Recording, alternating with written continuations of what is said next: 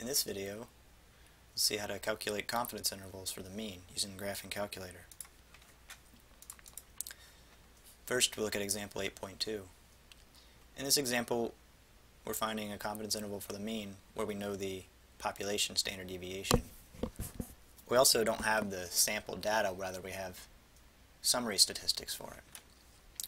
In any case, to access the confidence interval calculator, hit Stat, and then go to the right to Tests, and you'll see, starting at 7, the intervals. When you want to find a confidence interval for the mean, and you know the population standard deviation, you want Z interval, number 7. When you want a confidence interval for the mean, and you know only the sample standard deviation, use number 8. When you want to find a confidence interval for proportions, you would go down to A, 1 prop, Z interval. For this problem, we want number 7. You have the choice to put in a list of data. In this case, you tell it where the list is, and you access the list and edit it by hitting Stat Edit. If you have the summary statistics, then go to Stats. In this example, we have the summary statistics. We're told that we have a random sample of 36,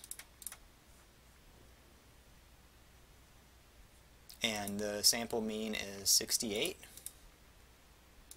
Notice that it has sigma here for the population standard deviation.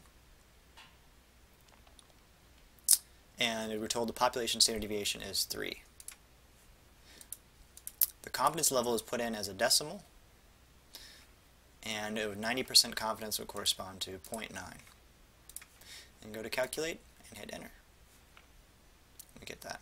So we are 90% confident that the mean test score is between 67.178 and 68.822. You would write that out in a sentence.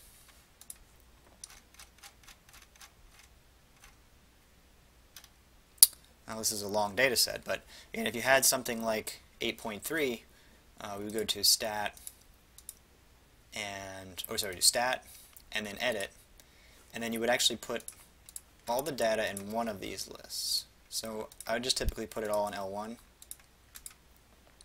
So put the data in one by one. This is rather tedious, so we won't do the whole thing. But each number needs to be put in here. Enter the number and then press Enter.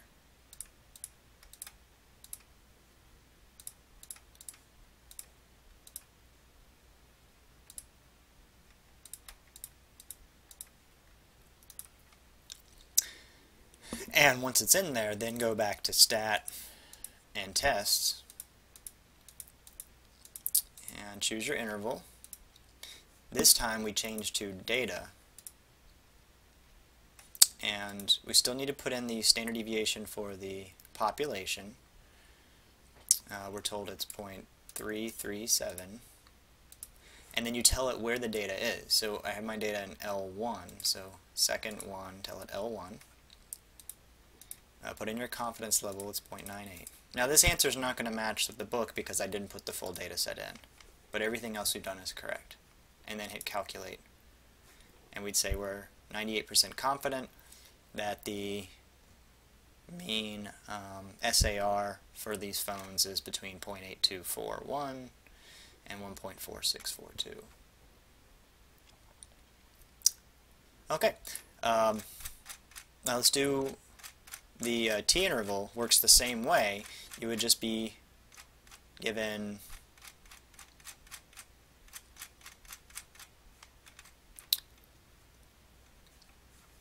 data set or summary statistics, but not given any standard deviation for the population.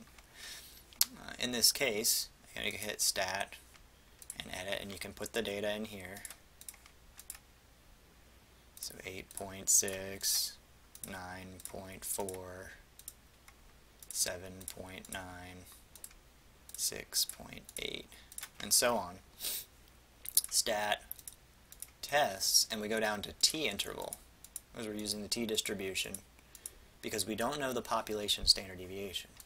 You notice when you go into T interval, either in data or in stats, there's no sigma. Now in stats, you do need the standard deviation for the sample. You see an S there. For data, it will calculate it automatically. So you just tell it where the data is, and you just put in the confidence level. Say 0.95, and then hit calculate.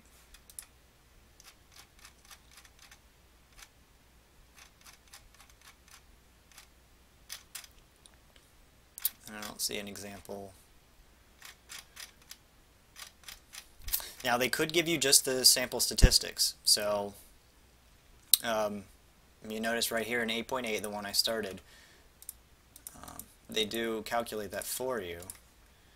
So if you had the sample mean, you could put that in, 8.2267, and the sample standard deviation, 1.6722, and then the sample size, 15. And those three things are calculated by the calculator if you put the data set in for you. And then 95% confidence, and hit calculate. And you'll see this does match up, 7.3 to 9.15. So we're 95% confidence that the population mean sensory rate is between 7.3 and 9.15. Now, one thing we didn't address is finding the sample size.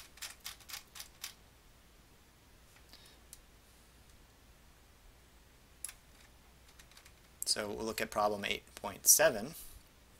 Population standard deviation is given, it's 3. We want to be 95% confident that the mean is within 1 inch of the true population mean. So we want the sample to be within 1 inch of the population mean. And how many randomly selected students must be surveyed. So there's no built-in function here, rather we just use the formula that is given. So you need to identify what the z-score is that goes along with the confidence level. And if you draw the normal curve and you put 0.95 area in the middle, that will leave you with an area of 0.05 or 5% for the two tails. So we have a picture of that. Yeah, here we go. So you see on the right, 0.95, 95% in the middle leaves you with 5% in the tails. Split that in half and you have 2.5% on the left, 2.5% on the right.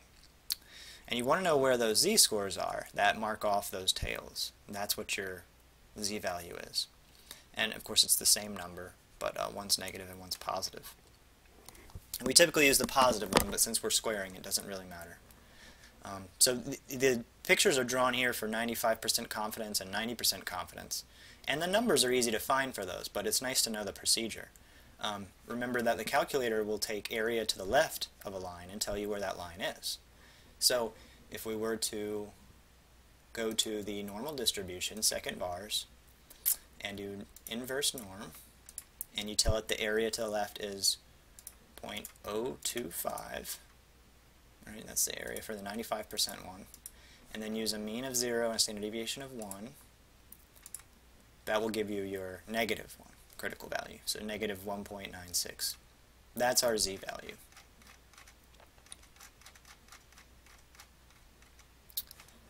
So we'll take that number and we will square it. And we multiply by the standard deviation, and that is supposed to be 3, and we square that. And then we divide by the error bound. And the error is supposed to be 1 because we want the sample mean to be within 1 inch of the population mean. So we're going to allow and the 1's not really going to do anything down there, but in general divide by the error squared. So this should be the number of people we need, and we would round this up. So we would actually want 35 individuals in our survey. Alright, that should get you through 8.1 and 8.2.